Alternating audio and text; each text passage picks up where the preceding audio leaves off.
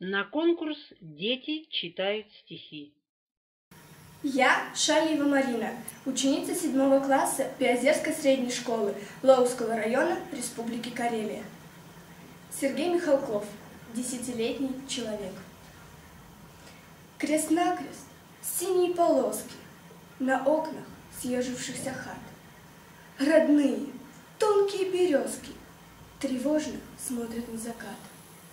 И пес на теплом пепелище, до глаз испачканный в золе, он целый день кого-то ищет и не находит на селе. Накинув старый зипунишко, по огородам без дорог спешит, торопится парнишка по солнцу прямо на восток. Никто в далекую дорогу его теплее не одел, никто не обнял у порога и вслед ему не поглядел.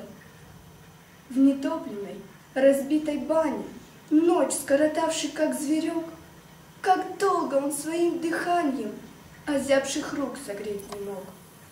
Но по щеке его ни разу не проложила путь слеза. Должно быть, слишком много сразу увидели его глаза. Все видевший, на все готовый, по грудь, проваливаясь в снег, бежал к своим, русоголовый, десятилетний человек.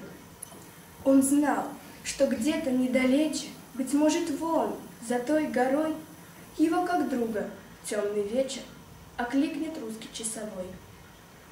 И он, прижавшийся к шинели, родные, слыша голоса, расскажет все, на что глядели его недетские глаза.